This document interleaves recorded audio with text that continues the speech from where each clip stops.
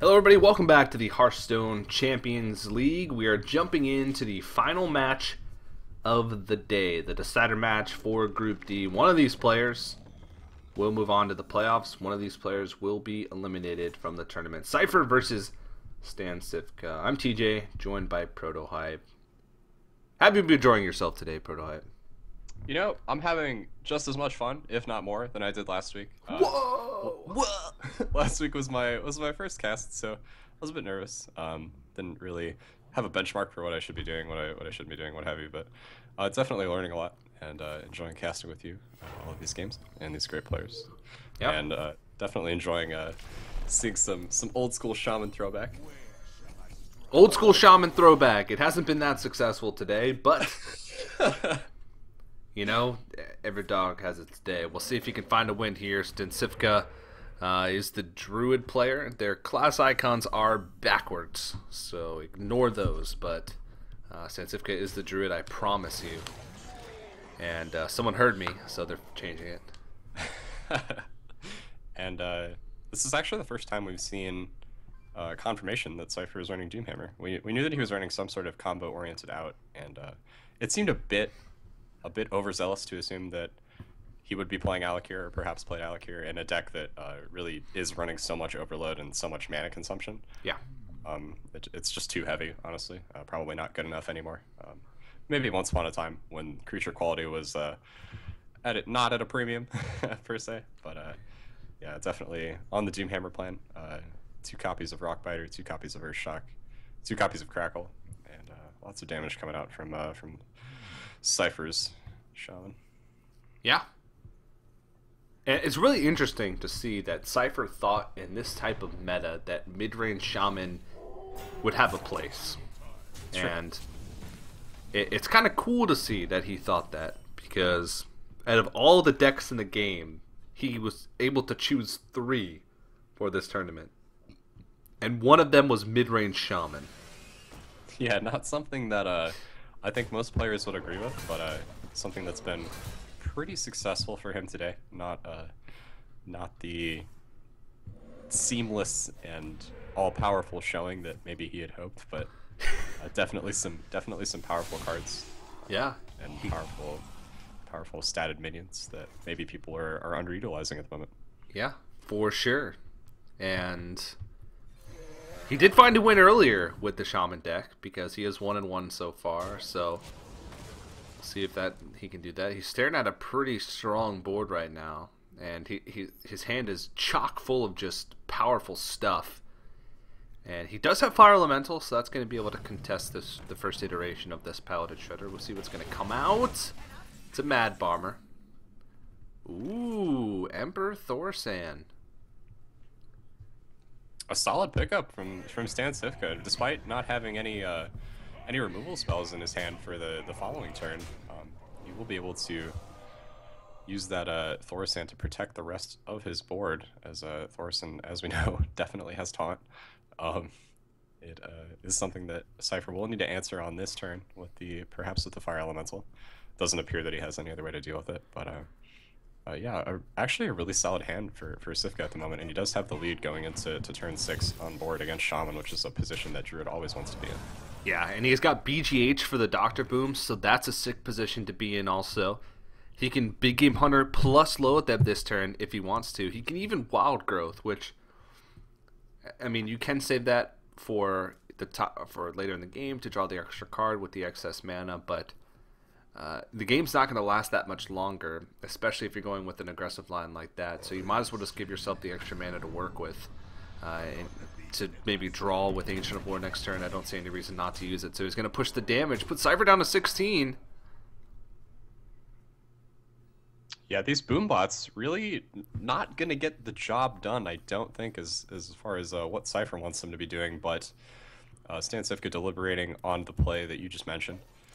Whoa. He wants to get up to comparable combo level, but he does end up saving it because he will be able to combo next turn regardless. So that's an interesting hold.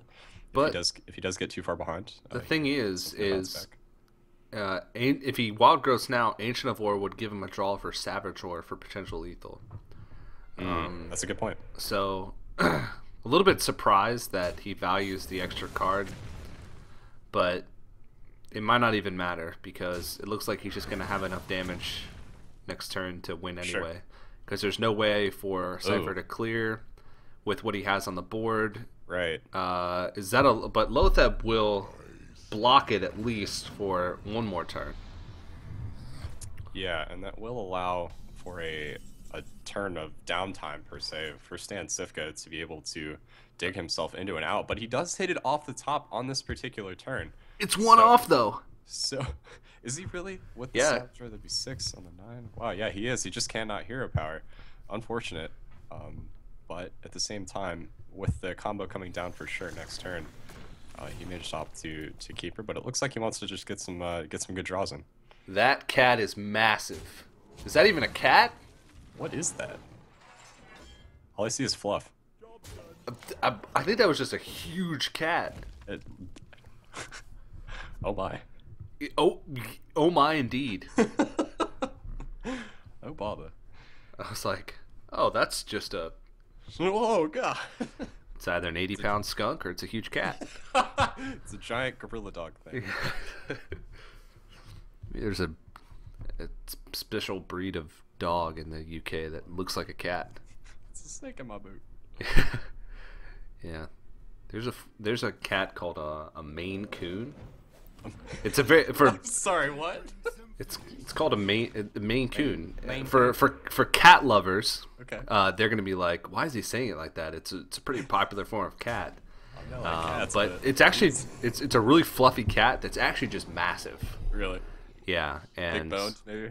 Yeah, they're really huge. Like, you know the pictures on the internet that you see of like people like holding these giant cats, these giant house cats. Those are usually Maine Coons. Fun fact for you, as there's not much analysis to be done for the rest of this game because StanCifka is gonna take it pretty handily with combo, and he's actually just gonna take a quick moment to look at his notes before he does this. Using his time efficiently. I like it. Yeah. Expect nothing less. Yeah, Cipher goes ahead and concedes. Just Force of Nature is all he needs to find a win. So StanCifka gets his Druid out of the way and chalk up another loss to the Shaman. It's 1-2 so far today. I'm keeping track of the stats. I'll bet you are. Yeah, I am. We'll see by the end of this what it's going to put out for us. So StanCifka does have the Hunter remaining, and he does have his own Control Warrior remaining as his two last decks. Yes, he does, and we do know that StanCifka is playing a more aggressively built version of that warrior with piloted shredders. Definitely something that is suited to handling Druid, if any warrior deck is. Probably a step down from Patron, but still solid nonetheless. Yeah.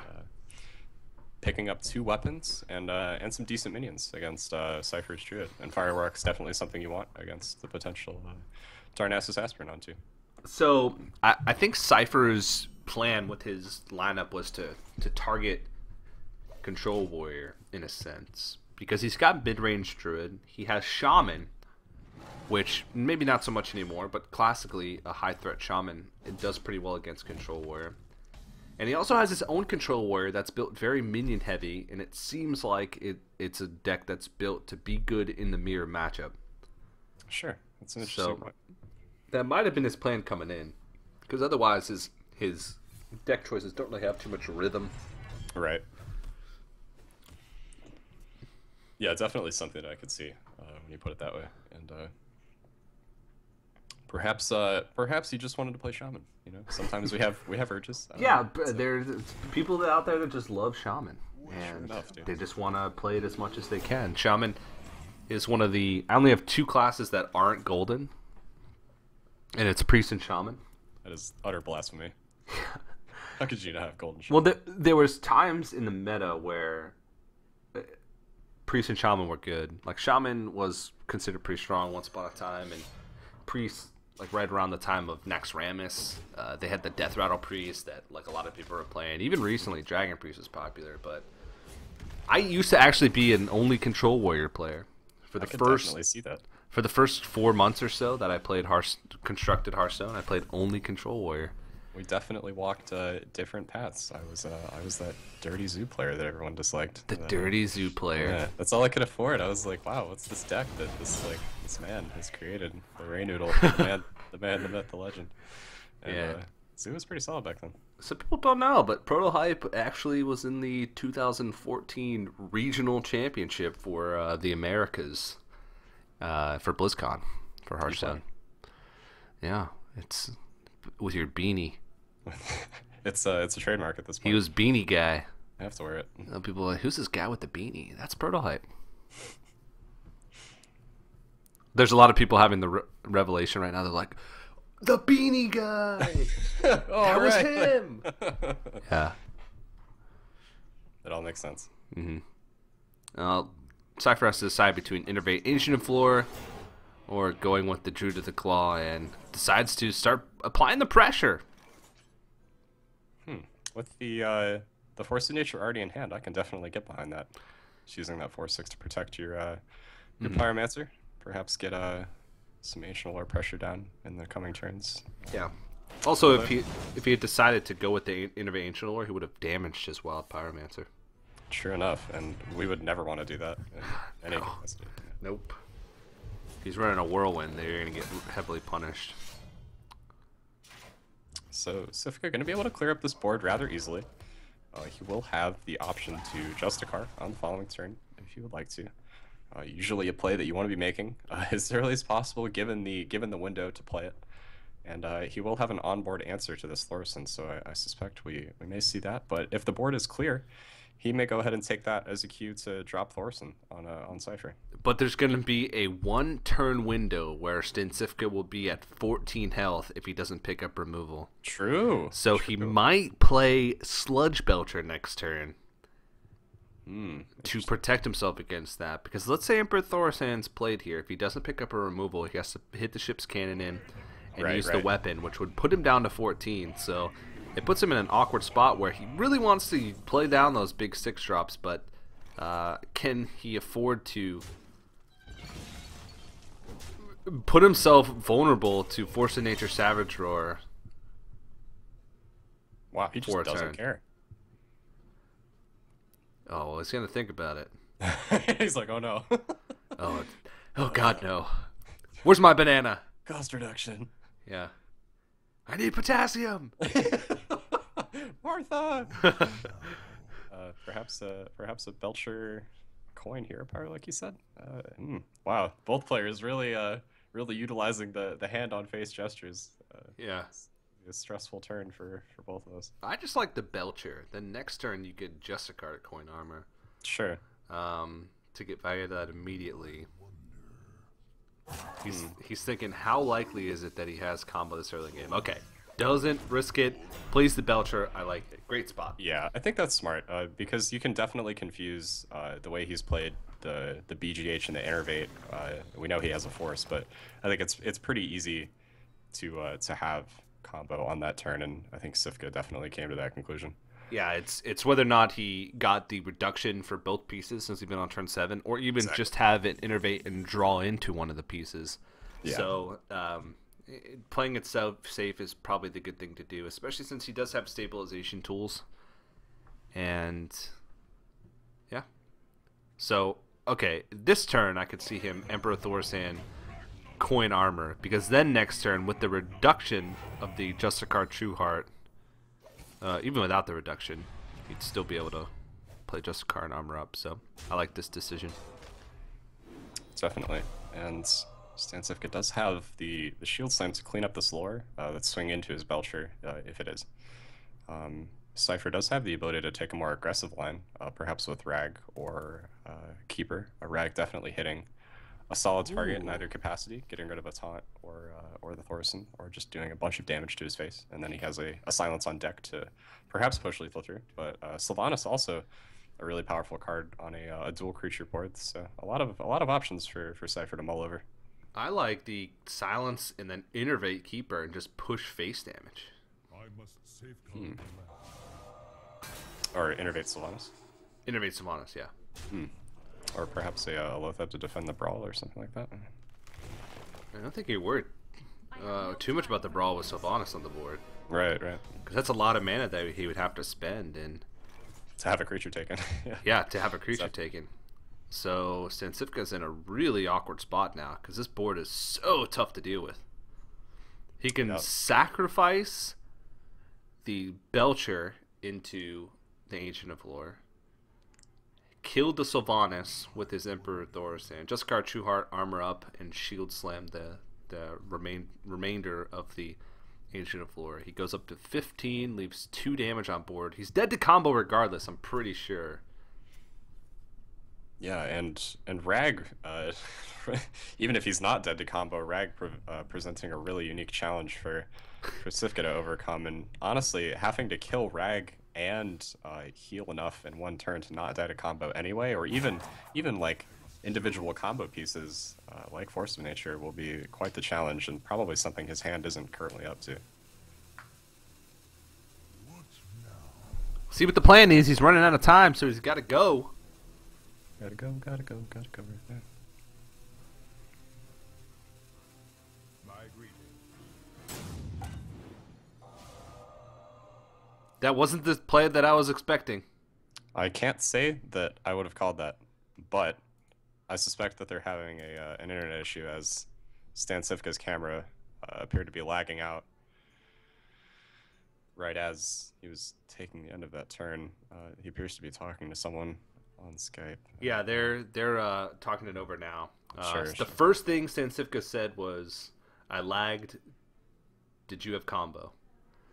And because StanCifka realizes he would have died anyway to combo, so Yeah. I think that's just going to be the ruling that Okay, yeah. That's... no remake game because StanCifka would have died 100% no matter what to what was presented to him that turn. So with that, Cipher is going to tie the series up 1-1. Pretty good stuff. Yeah, an unfortunate series of events there at the end of the game, but a comparable solution was reached, and yeah, well played to Cipher, and this Druid has been really a house for everyone today. Yeah, well, every single player today brought Warrior and Druid as 2 of their decks, and every single player brought a different 4th deck. So, just sort of just a nod to the meta right now. Druid is so strong. There's multiple archetypes. Warrior is also considered one of the strongest decks, especially in constructed, because it deals with a lot of these, a lot of the decks so well. It's got consistent matchups against so many things. Indeed. And StanCifka, both of these players made bold choices in their 3rd decks. A lot of times we see Paladin lately as a 3rd deck. StanCifka went with Hunter, and Cipher went with Shaman. So, interesting choices. Hunter, maybe not so much, but Shaman definitely surprises. Yeah, it's I can't say that I would ever rather play Shaman where Muster for Battle is a thing in Paladin. Cards like Minibot and even Shredder. Or Just list like all the class cards. Yeah, just list all of them, man. It's it gets really problematic. Paladin has sweet late game as well. It's I don't know. I suspect that this is more of a test run for Cipher Shaman than... Yeah, I wouldn't want to play Shaman knowing that other classes exist. Ever. It's basically what it comes down to. Wow, so Cipher actually gets the best possible totem for facing off against a turn 1 Leper Gnome. This is one of those situations where Shamans are great. 1/1s are really good against 2/1s. Yeah. Tuskar Totemic, let's see what that'll bring. A Stone Claw, not the best, but it'll at least block some damage and buy some time. StanCifka with Animal Companion. Leok doesn't do anything this turn.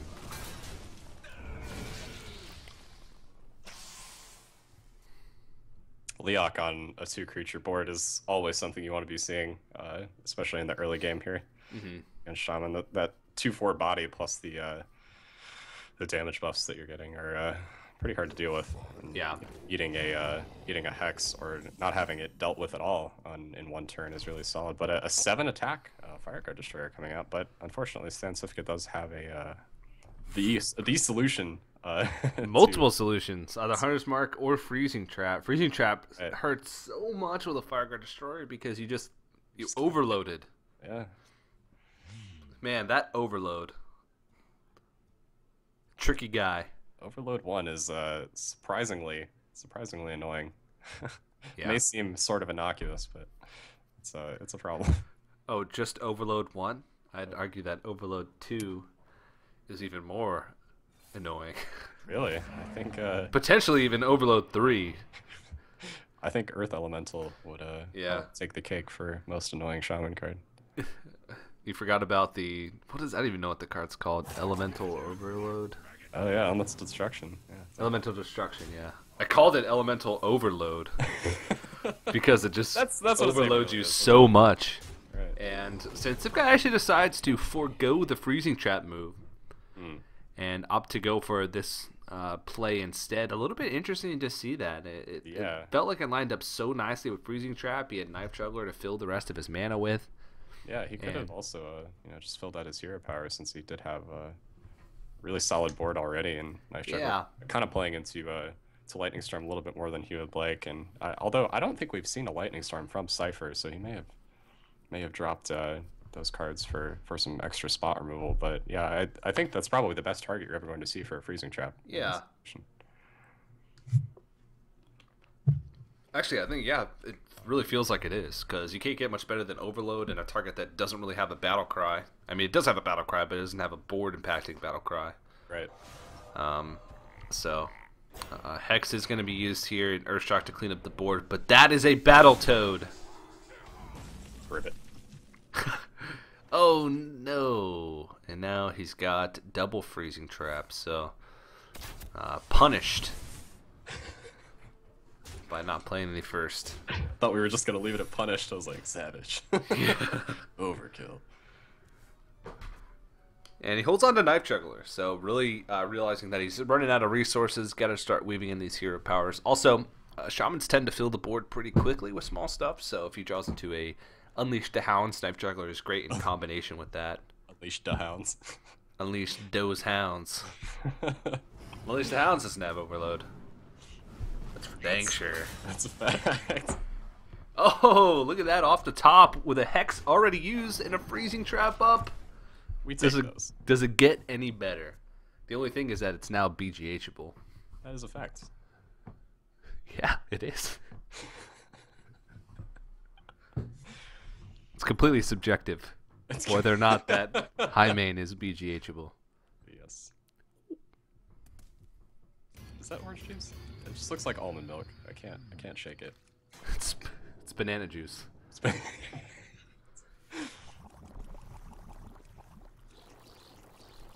don't know, but straight out of the carton, such a baller move. I'm not. Yeah, especially one of the slanted ones at the top where you have to tilt it at like a 45-degree angle to get it in your mouth. It seems like it's tougher to do that. It's like, oh, it's the lazy move to drink it out of the carton. I think it's more of a challenge to drink it out of the carton than just pour it in a glass. I'm way too beta for that. But StanCifka is going to take a 2-1 lead in the series, taking a pretty quick win with the Hunter. Cipher didn't look too happy about seeing that high main on turn 6 and realizes that there's not really going to be a way for him to come back. StanCifka just has Warrior remaining?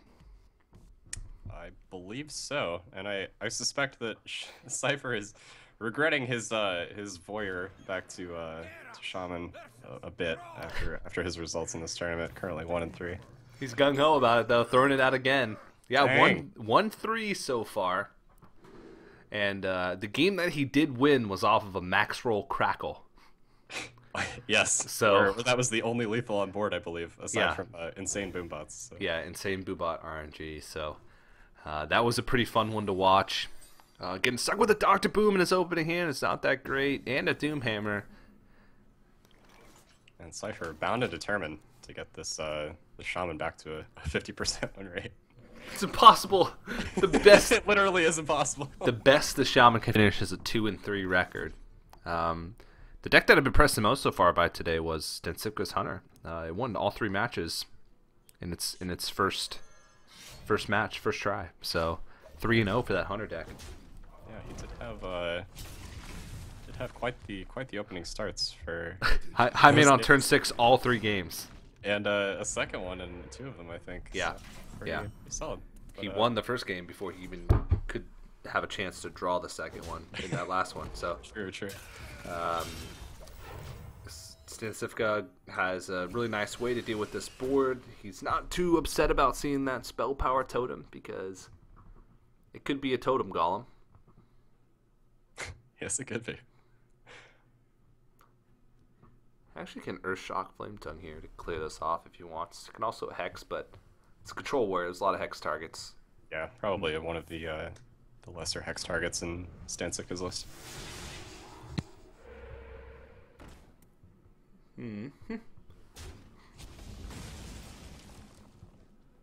There's the Justicar. Finds it early again.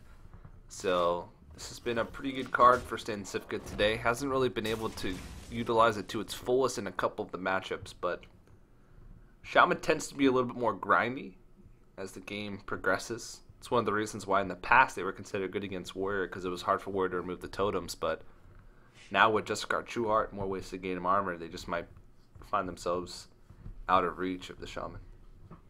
Yeah, definitely. Especially now that Warriors are playing cards like Slam and Bash.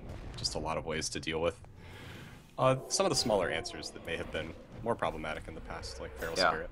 Definitely a card that was a house against Shaman for a while, before Deathspite was so adequately engaged in Max. What a series of draws and plays for StanCifka there. And I'm actually surprised that Cipher didn't decide to develop the Doomhammer last turn. Because either way, whatever play he made, he was overloading too much for Fire Elemental to be played this turn.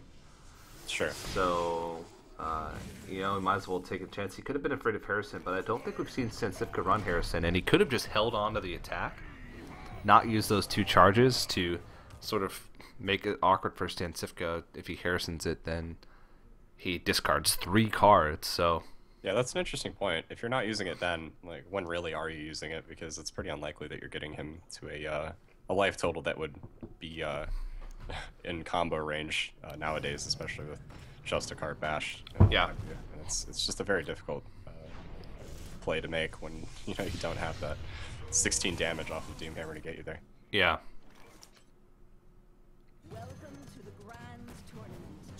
Justicar True Heart. Pretty good. Doesn't have a way to deal with the Fire Elemental this turn, but he could be pretty confident that it is just going to be traded into. Going into turn 7, Dr. Boom is going to be played, most likely, but since StanCifka does have a BGH to follow that up, and if you look at Cipher's hand after that turn, he's got Doomhammer and Double Hex. Yeah, What do you do? Nothing really going. What are those? Nothing really going for Cipher in this game. He does. StanCifka has answers on answers, answers for stuff that Cipher hasn't even drawn yet. So as soon as he hits a relevant threat, I suspect we'll see Cipher start playing on the defensive here. He does have those 2 hexes. Yeah. Well, now he plays the Doomhammer. Is he going to take 12? Holy moly. He's going in. You gotta do what you gotta do, I guess. Yeah, I guess he figures he's trying to make this Fire Elemental go a little bit further. Because he realized that StanCifka didn't have removal for it last turn. And StanCifka, I'd assume he'd use Execute, because if he uses this to get a BGH out, then wow, he's going to get punished by the Dr. Boom. That seems a little reckless. I would have to agree. I think you definitely use the Execute there, especially since you have the Justicar Hero Power online for your Shield Slam, along with Bash and the weapon. And a Brawl for that matter. I really don't see a reason not to just Execute there. Yeah, the argument could be that BGH is not as flexible. BGH, there's a chance that you may not be able to use that as removal for the rest of the game, whereas Execute, you can use it pretty much at any time as long as you have damage to deal. Sure. So, you know, that's an argument for it, and we have all the information, so it's hard to say, but it feels like the only way that you lose from this stage from StanCifka's spot is if you use your removal a little bit too recklessly and run into something like a Ragnaros or a Dr. Boom, which is definitely possible. And We'll see Yeah, if especially being thrown into the Doomhammer so early. Maybe would have liked to see that BGH forced on the table when Cipher had a few less charges, but I think regardless it would have died to the Doomhammer, so it's probably less of an argument. But I think Execute was definitely a bit more flexible in that position. Maybe something that he might take back if given the chance, but we'll see. Also Brawl. Also Brawl. He realized that if Dr. Boom's played, he does have Brawl to go with it, so maybe this was his plan all along. He expected the Dr. Boom and forced Cipher to play into it. And sure. Right now, I think both players are sort of in the similar positions. Cipher actually has taken a lot of damage, though, which is the only thing. StanCifka doesn't have a way to close out the game yet, but definitely could pick up some things over the next couple turns to do just exactly that. Yeah, and he does have the ability to just hero power up and shield slam that Totem Golem if he wants to. He does still have the Bash paired up with the Execute. Maybe not the most efficient answer, but he did have a backup plan when not using that Execute, so definitely something to keep in mind. And yeah, StanCifka definitely, he is playing Barongeddon in this list, I believe, so a solid pickup that would be from his perspective here. Really looking for anything at this point. Shield Maiden, something stat costed efficiently where he can hero power in the same turn, really keep himself out of combo range. And yeah, I don't think he has many worries at this point. He can actually just start swinging to the face because he's got enough damage in his hand Definitely. to just finish him off with just the cards that he has. Deathbite does 8 damage over 2 turns. He's got 6 from the Fire War Axe and the Bash. Man, StanCifka's hero power is undoing 2 swings from Doomhammer every turn. Yeah, that is something. Doomhammer was once a solid card in this matchup. Nowadays, yeah, it was definitely game deciding for sure back in the day. Nowadays, it's just a 5-mana card with 2 overload that negates just a card true heart. Such a sad moment. Power level differences. Yeah. Yeah, no real solution being made apparent from Cipher. He does have to go ahead and Rockbiter to get this Belcher off the table. I like the decision to save the Hex. He's never going to combo kill him at this point. He knows that, and he is going to go ahead and Flame Tongue and kill off this Sludge Belcher token. Yeah, but that means he is dead. StanCifka does have Deathbite plus Bash in his hand, and that means StanCifka takes the series 3-1.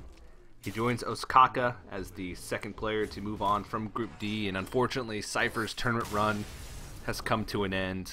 3 losses with Shaman in this series alone.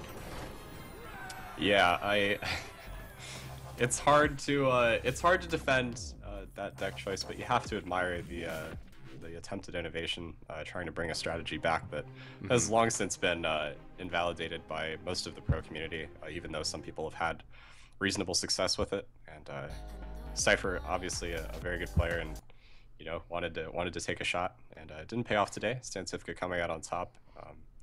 Definitely a solid performance, though. Yeah, for sure. And so with that is the conclusion of the group stages. And I'll go over a little bit of the players that made it through each group. From Group A, it was Kalento and Pavel making it through the playoff stage. In Group B, it was Nyria and RDU who made it through. Group C, which we casted last week, was Life Coach and Dog. That was a fun day of casting. And then today we saw Ostkaka and StanCifka as the 2 players. So our 8 players are set for the playoff stage. There isn't a date set yet for the playoffs, but if you want to find out more and stay updated, you can head over to hcl.gg and /ENG on the end of that if you want the English version of the website. The playoffs, when they are scheduled, after we speak with the players about their availability, will be posted on that website as soon as possible. So make sure you're staying tuned there if you want more information. And but I mean, that's gonna do it for us. Pro Hype, once again, it was a pleasure casting with you. For the people that are watching, where can they find you? And you have any shout outs or final words that you'd like to give? Absolutely. Big thanks to Zumo Cutie. I really appreciate the opportunity to come on and cast, even though it was my only first and second time. But I really appreciate it, and hope I did all right and made the fans happy. But You can find me at FE_its prototype on Twitter if you would like. I also stream pretty often at twitch.tv/prototypelol. And you can find my team at followesports.com. Big shout outs to Marty, our owner. He's large in part a defining point for our success, and we really appreciate him, and we appreciate all that Follow Esports does for our players and everyone in esports. Again, big thanks, TJ, and I hope to cast with you again. It was a lot of fun. Yeah, definitely. Hopefully we can broadcast the playoffs once they're announced. But it's been an awesome day. And again, guys, keep in mind, if you want to stay up to date and know exactly when the playoffs are going to take place, hcl.gg/ENG. But once again, that's going to do it for myself and from